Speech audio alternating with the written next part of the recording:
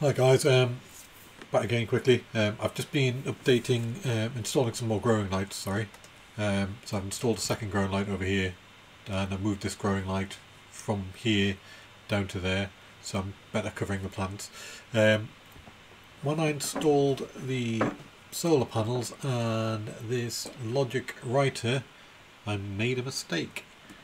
And it's only just dawned on me. I was confused why I couldn't control more than one item at a time, and it's not a logic writer you need, it is a batch writer. So all a batch writer does is write to many things. Daylight comparator, I believe I called it. Daylight comparator. Output type is, in this case I want it for the growing lights, so it will be for grow light, so that's all grow lights on the same network, and the output is on, so then turn it on, and there you can see the lights have just come on inside the greenhouse. So I can do the same. I've got two logic writers here for these wall lights, but they are on the same network as these ones down here. That's the only problem. So for now I'm just going to leave that as is.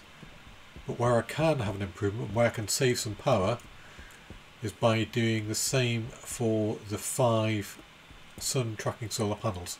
I only need one batch writer to update them all, which is what I'm going to do now.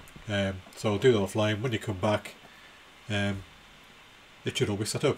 I just thought I'd let you guys know that anyway. A few moments later.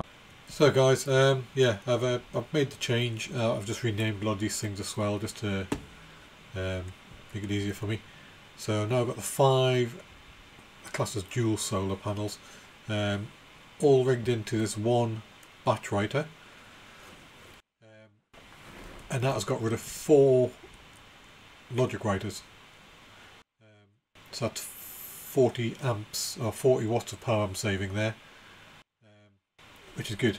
As you can see, my power is just about run out anyway, but the sun is coming up. So anyway, I just thought I'd quickly show you that. That is a way of saving power, and yeah, it didn't dawn on me at the time that I should be using a batch writer, but yeah, that's what it needs to be. A batch writer, write to many, read one, write to many.